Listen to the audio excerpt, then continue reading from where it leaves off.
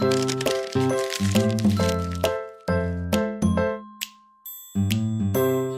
there, this is Heather with TwoBlooms.com, and in this tutorial I wanted to show you how to edit an image that's backlit with a lot of sun flare. Obviously from this photo you can tell it's very overexposed, very washed out, so if you're having photos like this, I wanted to show you how you can kick it up a notch in editing and really make it pop and shine. So first things first, I'm going to come over here to my basic panel, and if it's not open, just go ahead and click the triangle, and I'm going to decrease my exposure by a lot because I want this background to be nice and rich, so I'm just going to take it down right about there. So my background looks really good. We're going to bring some light into his face and we're going to make it pop. So that's the first thing, is changing the exposure.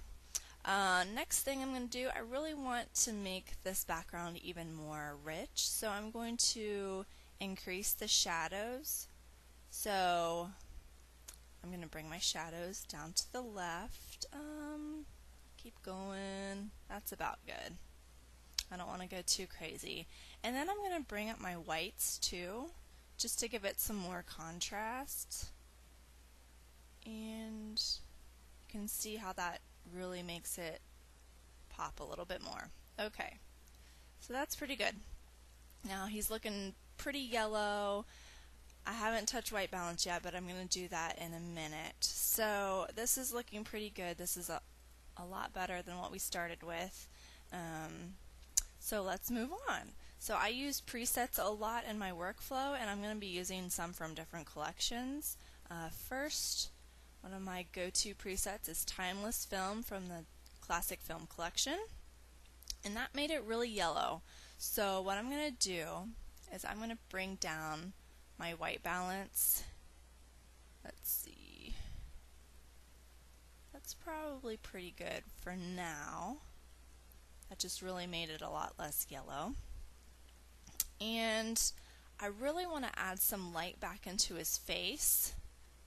So I'm going to add a radial filter, but I'm going to just, to save time, I'm going to come down to my Summer Craze collection, and I have a preset for that called Spotlight, and I could even come in and update that if I wanted to. I just went over here, click the radial filter. If you're using Lightroom 5 and up, you have this feature. If you don't have Lightroom 5 or up, then you're not going to have this. Okay, so I clicked the radial filter, and I'm going to just click on it, and I might even bring it up just a tad.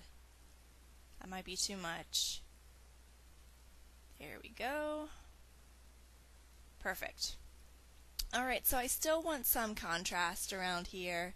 So what I'm going to do is I'm going to go back up to my Classic Film Collection because I have these film effects. I'm going to just add a light vignette. So that just adds a lot more contrast. So I'm going to come down here and polish it up by sharpening. Usually do my sharpening between 80 and 100, but for this one, let's just do like, that's good. Do a little bit of masking. And that is pretty good. I might come back in here and do some little brushing with his face. Let's just go ahead and do that now. I'm going to choose the Dodge brush. Everybody comes with this brush. And I'm just going to go over his face to make his face pop a little bit more. And maybe even his shirt. I don't want to go too nuts. But there we go. Okay. And I could do some more nitpicking on this, but just to give you a general idea of how you can really bring out a sun flare image if you've overexposed it or whatnot, you can come back in here, especially if you shoot in RAW, you can come back here and make it look really great. So here's the before and after. The before was really washed out, really just blah, and then we came back in here, added some shadows, added some depth, and kept that nice exposure in his face, so he really shines. So I hope you guys found this tutorial useful and that you'll be able to use it for your photos.